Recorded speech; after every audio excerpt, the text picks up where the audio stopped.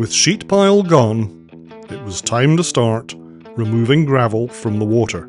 A long-necked excavator is well up to the task.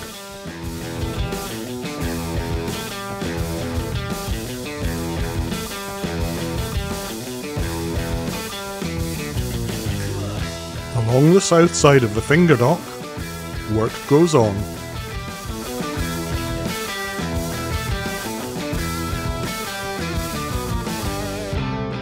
On the northern finger dock, or extension, concrete is curing nicely.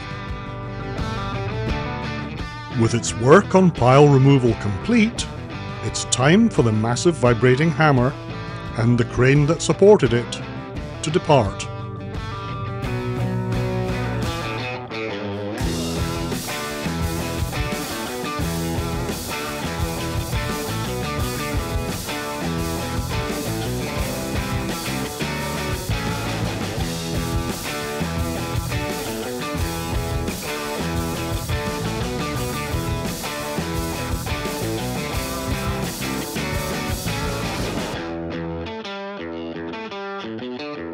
There's evidence already of work on the internal structures of what will be the passenger terminal.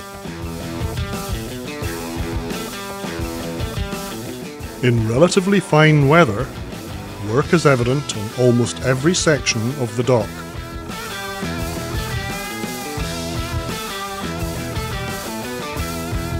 For the first time, this observer actually saw the grout mixers being readied for action.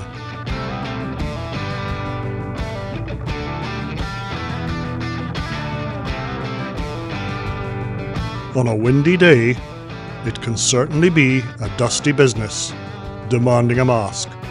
Space is at a premium, meaning that things occasionally move. With concrete curing complete, the forms are beginning to come off the northern finger dock. And to achieve that task from the water, divers have arrived. Whilst nearby, the work of dredging the approach to the ramp continues.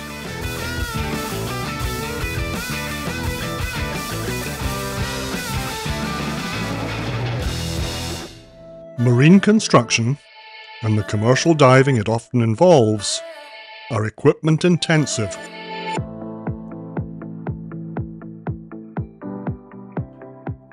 The work can be physically demanding, and there's very seldom the opportunity to choose ideal conditions. At the other end of the site, the ductwork, concreted recently, looks good. Work on removing the forms from the concrete on the extension is going well. That's a good thing, because the slabs that will lie atop the extension are arriving. The first 6 of 12 in total arrived on 2 flatbed trucks with a wide load escort.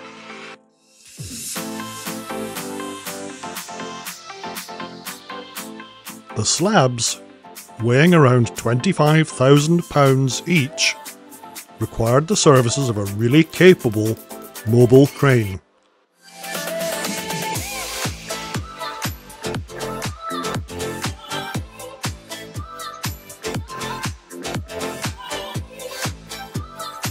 Rigging loads as large as this demands enormous attention to detail and great care.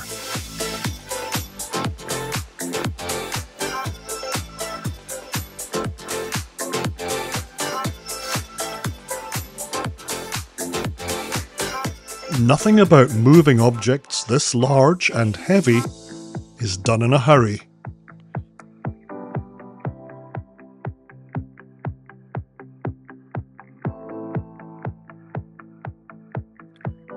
Ground guides assist a skilled crane operator to ensure that every slab travels a precise path and arrives in exactly the right location to await installation.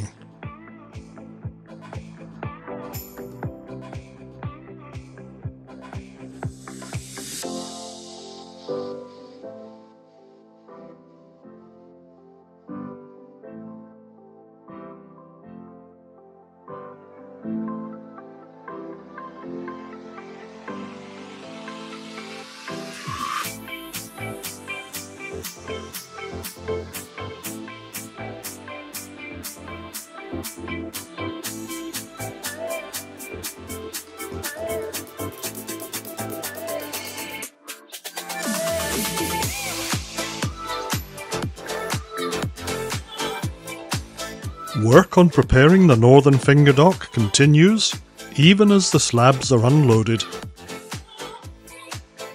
And there's still plenty of work remaining for the dive crew.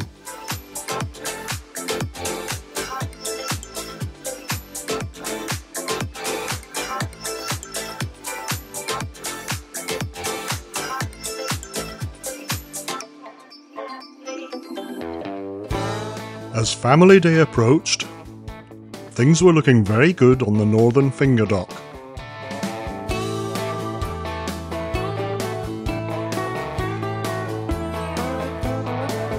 Another impressive delivery was made to the dock. These massive air handling units will become an important part of the infrastructure for the electrical supply for the new ferry.